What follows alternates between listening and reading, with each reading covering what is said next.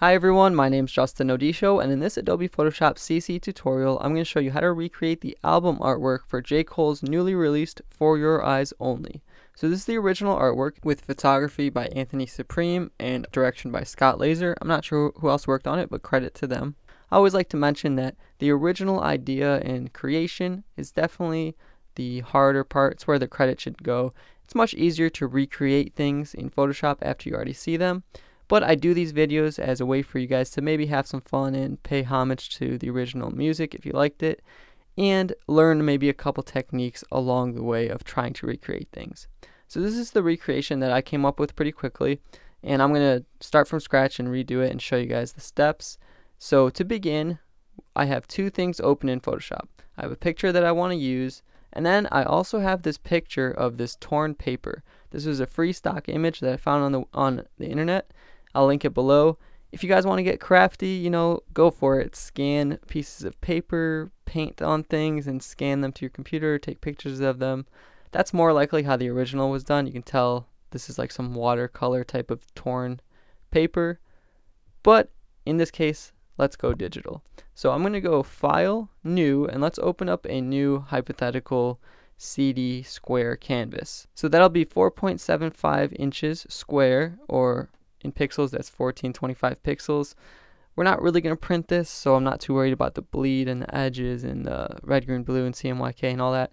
But this is what our blank square document looks like at that size. So at this point, I'm going to drag my photo that I was going to use in this document, and then I'm going to drag that torn paper in this document as well, so I can have them ready to use. Next, I'm going to take this background layer and I'll invert it to be black. I'm just using the shortcut Command I. You could also go to Layer, New Fill Layer, Solid Color, and choose a black solid color. Either way, to begin, let's position our photo and give it that torn edge look. So I'm going to press Command T to scale things down a bit. And then to get rid of these edges, I'm going to go to Layer, Layer Mask, Reveal All, and that's going to create a layer mask for us to paint on and erase stuff away. So I'll grab my paintbrush now, and using Photoshop's default kind of rough spongy brushes at the end here, I'll make sure I'm working with black as my foreground color. I'll lift my brush size up a lot. I'm just using the right and left bracket keys to quickly increase and decrease the brush size. And then I'll paint away these edges. Now I'm painting in black on the layer mask, not on the actual layer. So that's kind of hiding this part of the layer. I'm just going to slightly dip into the top here, just so it has that off-kilter torn paper feel. If I go too far, I'll undo. And if you actually hold Shift and click, you can paint in a direct straight up and down line. That way you can get the edges a little bit too. So now we've got a bit more hand-placed and torn-looking photo effect. And in order to make this black and white, let's go to Layer, New Adjustment Layer, Black and White. Now in this menu, you can adjust each of the separate color tones and channels to get an exact black and white effect that you desire. But I'm just going to leave it at the basic look because we're going to apply some more effects on later on. So now let's get to adding all of these little torn edges and pieces. So I have that torn edge layer that I dragged into the canvas from earlier, and I'm going to right click on this and convert it to a smart object so we can work on it. Now I'm going to double click on that smart object layer. It's going to open up that object in its own little section so we can cut it out essentially. So depending on the torn stock that you have, it's going to be different on what's the easiest way to cut it out. In my case, I'm going to go a little bit unorthodox and grab the magnetic lasso tool and then kind of follow and trace this white edge. Now remember, you want that white edge too. That's what's going to give you that torn photo look. But I don't want all that brown paper. So this is just one way to do it. There's others, but once I have it done, I'm going to click. That's the one thing about the magnetic lasso tool. Sometimes it doesn't trace the corners well, but that's why you go back in with your polygonal lasso tool. Make sure you're working on Add to Selection, and then clean up those edges that you weren't able to catch. I'm going to zoom in a bit and take care of a few of these dips that are unnecessary. I'm not taking my time as much as I should. You guys should take your time more to get a cleaner effect. And of course, you can use lots of other selection tools like Refine Edge and Quick Selection. But in this case, rougher is fine. So I have this portion selected, and what I'm going to do is go to layer, layer mask, hide selection. Now we just have our simple black and white. And one more step I'm going to take just to avoid any more color fringe is I'll go to layer, new adjustment layer, hue saturation, and then turn the saturation all the way down. That's going to make sure everything is black and white.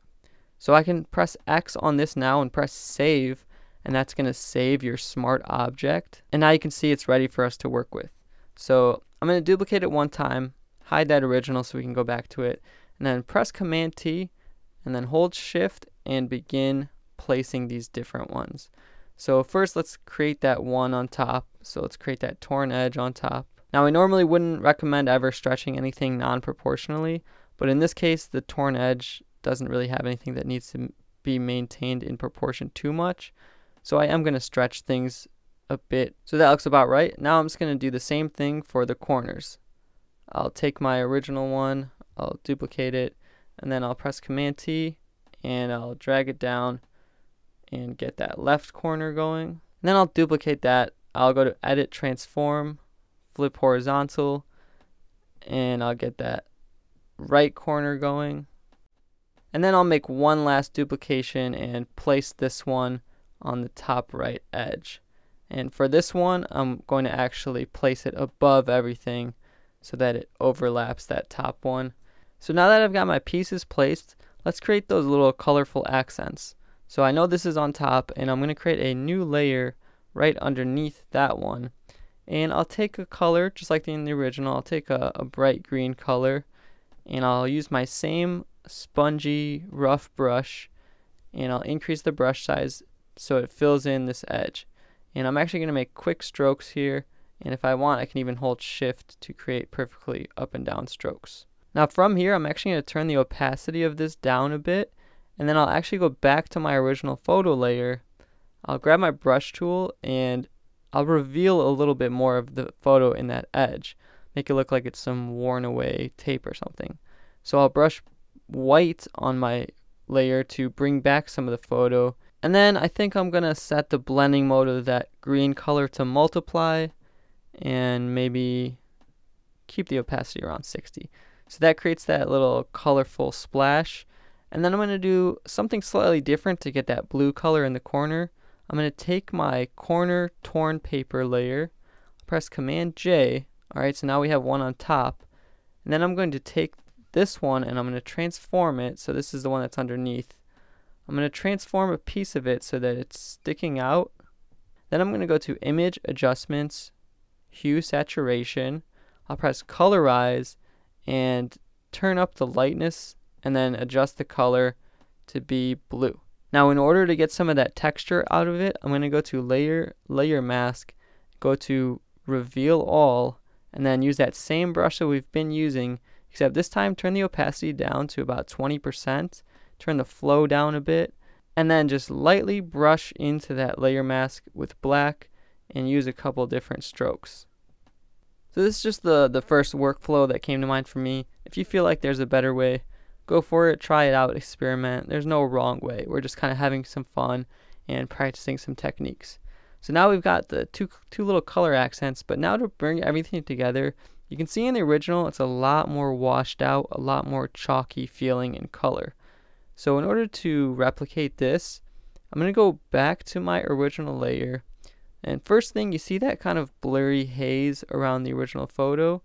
I'm going to duplicate my photo layer, and then I'll go to Filter, Blur, Gaussian Blur, and I'll add about 20 or 30 pixels of blur. Then I'm going to set this layer to Screen, and then lower the opacity to about 50 or 60%. And you can see that automatically gives us that foggier, blurrier look, and it'll still all be black and white because it's under that black and white adjustment layer.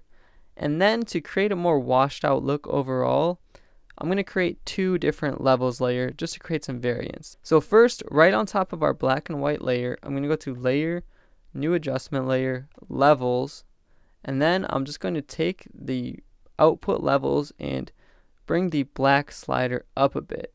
And that's going to make all the blacks much more gray. I don't want to go too overboard because I'm going to do this again. Actually, I'll just right click on the same layer and duplicate it, and then drag this new one above everything.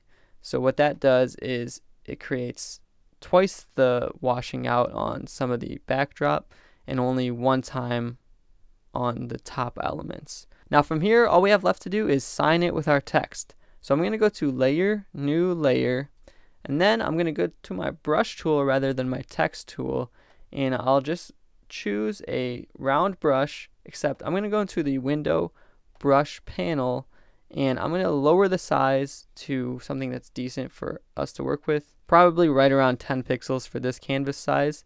And then I'm going to take the roundness down to about 80%, and then turn the angle on its side just a bit so it's more like we're working with a marker. Now let's make sure our foreground color is set to white, and we turn our opacity all the way back up to 100, flow back up to 100, and I have a Wacom stylus and tablet, so I actually am able to draw and use my hand for pen pressure, which gives you the ability to do nice handwritten effects. If you don't have that, that's okay. Do your best with your mouse. If you want, you can use a text font that is a handwritten type of font. You know, use one that looks like it's more written by hand, or go on something like defont.com and find something that looks handwritten. Or, you know, even get crazy and scan your signature and put it into Photoshop. But I have this tablet, so I'm going to use it. And let's just sign the album title and call it a finished product. So I'll grab that brush that we made. I'll do For Your Eyes Only. Honestly, the 4 could have been better.